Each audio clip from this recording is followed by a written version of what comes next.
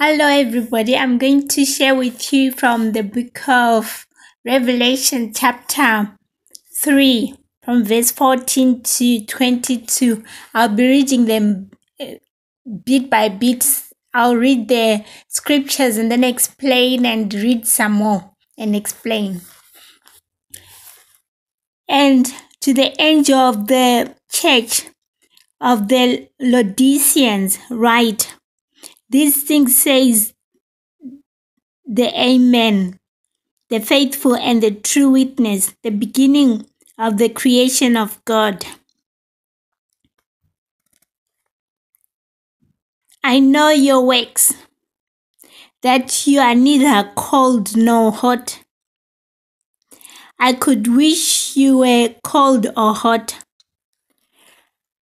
God wants us to believe in Him and to be hot in Him and or cold in Him than to be lukewarm. He loves us very much and He wants to give our all to Him, to be passionate about Him. He wants us to excel in loving Him, in doing things for Him, activities for Him. He loves us so much that He doesn't want us to give up. And in verse 16, so then, because you are lukewarm and neither cold nor hot, I will vomit you out of my mouth. So God will vomit us out of His mouth if we are not hot or cold or hot.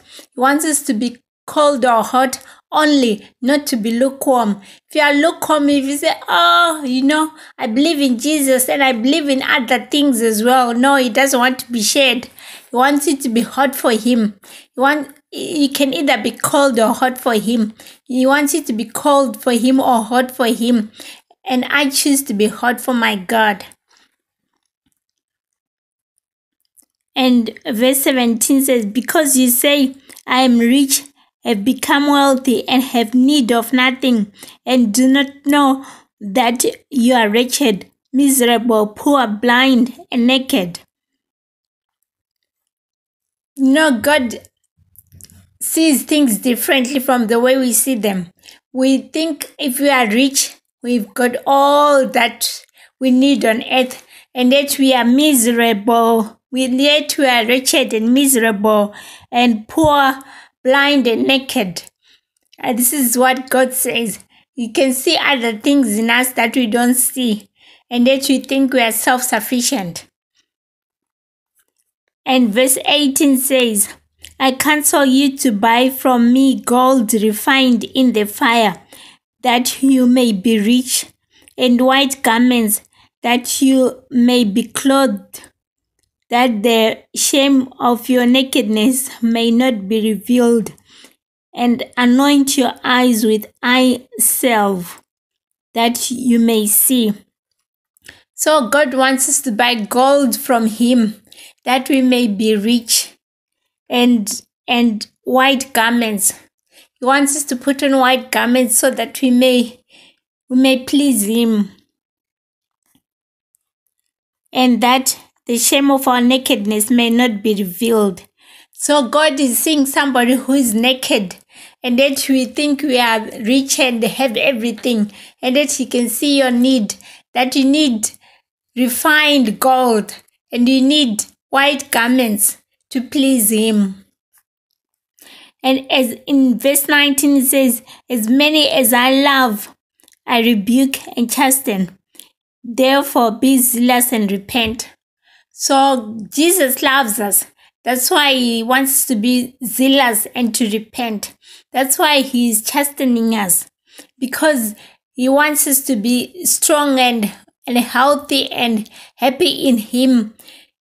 If you love Jesus Christ, you will repent, and you have to be zealous in God, and you have to repent. If you love Him, He will give you joy and happiness on earth.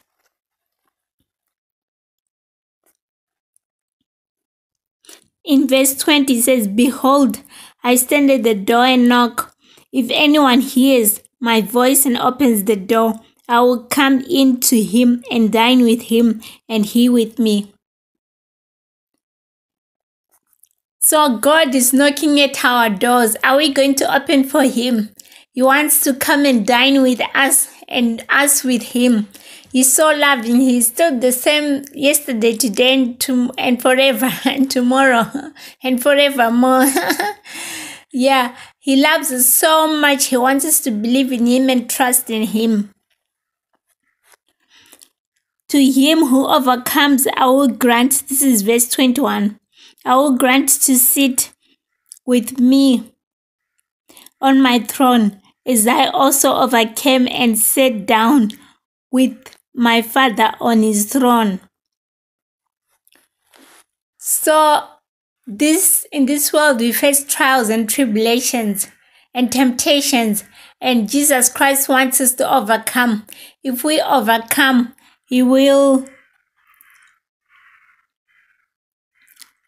help us to, He will grant us to sit with Him on His throne, like He sits with His Father on His throne.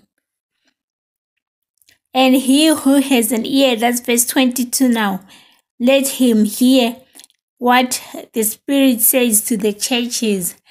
If you have your ears opened, God will speak to you and you will repent and you will hear what God is saying to the churches. You know what? I chose this because I was just thinking that, Jesus loves us so much. He cares for us. And last night, as I was sleeping, He woke me up. Our God in heaven woke me up. And then He showed me heaven again, afresh. And He was showing me where my father and my mother are. I wasn't sure of where my father is, but now I'm so certain that he's in heaven. He was in the clouds in heaven, and there was bright light there. And I'm so thankful to God that He woke me up in the night to show me that type of heaven. I was so happy to see it. It's so beautiful. I know I've been to a similar heaven, but this time it was a fresh thing that was happening to me because I was seeing my Father in heaven and He was talking to me from heaven, saying that He was there in heaven, and it is so beautiful there. Yeah, it's so wonderful that God loves us and He cares for us. May you be blessed and may you be richly blessed and be happy. And may you believe in Jesus Christ forever and evermore. Thank you.